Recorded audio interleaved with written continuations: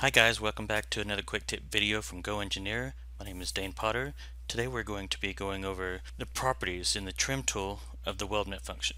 As you see here, we have a couple of Weldment structural members and they're intersecting. We want to trim them up. So the first thing we need to do is go to Trim Extend. Pick what items need to be trimmed. So I'm going to pick my first member. You can pick face or body.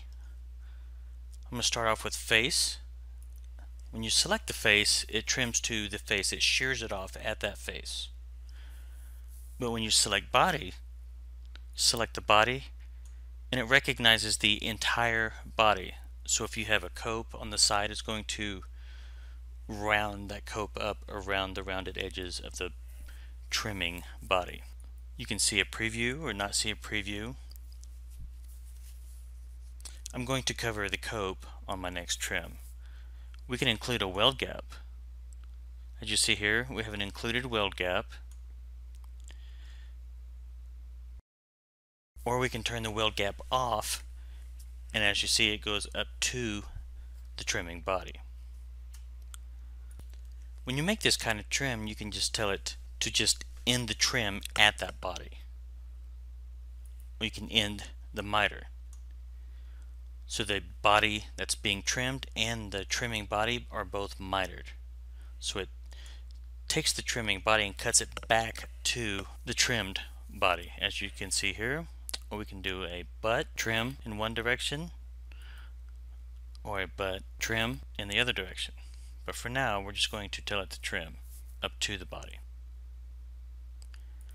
Accept that. The next body that we're going to be trimming, I want to cover the cope. You see how you have this rounded edge? I want the trimmed body to cope around that round edge. What you do is you select the body to be trimmed, like in the previous example. Select body, not just the face, but the body, so it'll recognize the whole body. Select the trimming body. Let's zoom up here a little bit so you can get a better look. Coped cut between bodies. I select that and it copes this cut around the trimming body.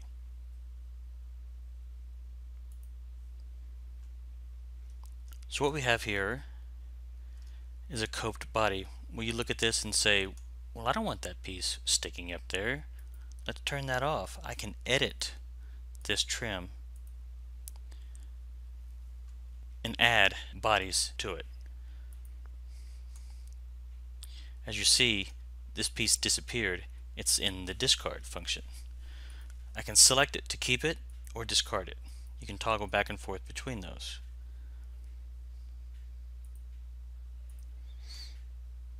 So we have trimming bodies that you can cope. You can trim up to body.